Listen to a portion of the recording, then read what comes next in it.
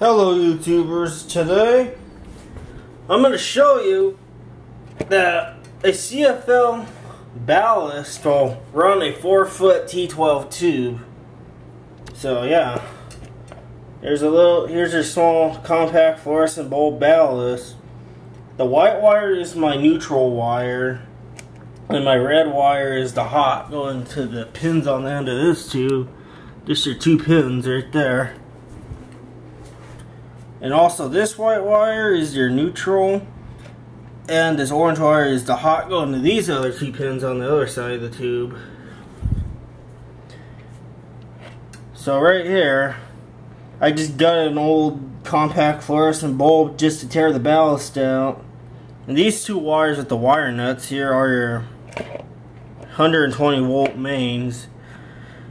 Now when you guys hook these up, you can hook it up however you want from each of the pins. Don't worry about polarity or anything, because all it is a small little filament that just fires up and then it gets all the gases going in the tube. So if you hook them up a different way from the other end, it's fine. It's a filament, that's all it is. Got some coating on it. It's crazy how the small technology runs this old technology, because normally these tubes are known to have big magnetic ballasts that are real heavy and bulky. And it's down to size to this. That's just pretty amazing. This is like the size of probably like a $50 coin right here. Driving this big T12 tube. And I have my black cable going into an extension cord. Going back here. Back to this other end right here, which I'll hook up to this receptacle. Watch. Look at that. That's a T12 running on a compact fluorescent bulb ballast, or you could call it a CFL ballast. But look at that. That is just amazing. If you wanted to, you could tear your LCD screen apart and even hook the high voltage up to this, and it won't even hurt this tube. I guarantee that will work as well. Now the story behind this tube was I just took it off a fixture because I thought it was dead because it wasn't lighting up. So I just took it down because it wasn't working in pairs. So I just took it down, and I guess it's good. So now there's a CFL ballast running this guy. And this came from all the way from Mexico as well. So,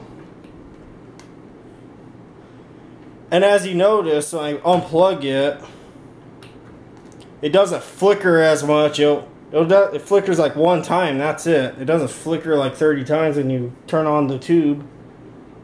Because in the old fixture, it would have flickered like crazy. There's zero flicker. It's just like, it just like starts. It's a rapid ballast. Kind of like this guy here. That's a rapid ballast fixture. This is also a rapid ballast fixture as well now. And you could do this you could test tubes with this. If you have a bunch of T12s and you don't know which ones are good, you could definitely use a CFL for 4-foot tubes. And I guarantee it'll work with 4-foot T8s or smaller. I don't know about 8-foot T12s or T8s, but it might work in a way. It might be extra dim. So yeah. I hope you guys enjoyed this video. Subscribe to me and have a nice day.